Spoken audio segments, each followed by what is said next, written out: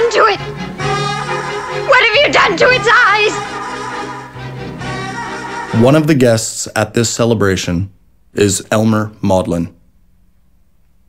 For years, Elmer has been trying his luck as an actor in Hollywood, but he's only given parts as an extra. In Rosemary's Baby, his name doesn't even appear in the credits.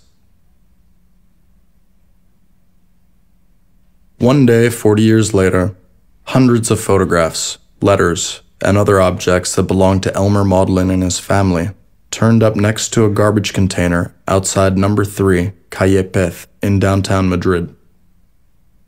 That same evening, walking down that same street, I found the story of the Modlins lying on the sidewalk like a jigsaw puzzle.